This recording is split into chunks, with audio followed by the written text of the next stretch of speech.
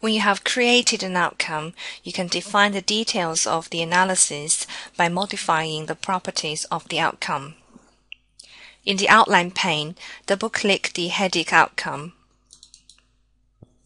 Now go back to the headache tab in the content pane. Click the Properties button in the top right corner of the content pane. This will open the Outcome Properties window. Click the Analysis Method tab.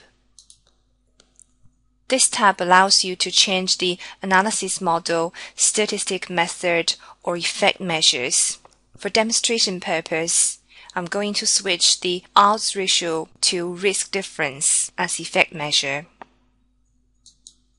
and click on Apply. The outcome properties will be automatically updated.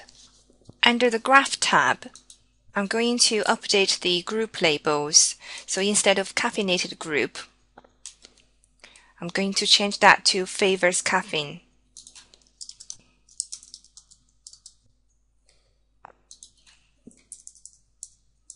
And instead of decaffeinated group, I'm going to call it favors decaf.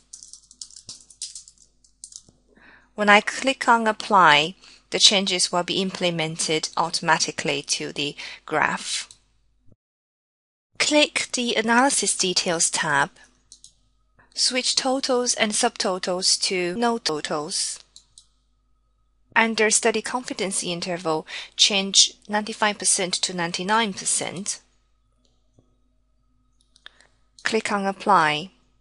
Notice that the line representing the confidence interval for each study have now become wider because I increased it to 99%, and the black diamond representing total has now disappeared because we switched total off. You can easily change some of the property for an outcome directly by using the toolbar buttons at the top right corner of the content pane.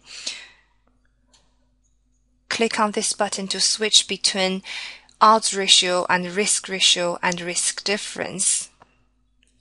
Click on this button to switch between random effect and fixed effect model. Click on this button to produce a forest plot. Click on the funnel plot button to produce a funnel plot.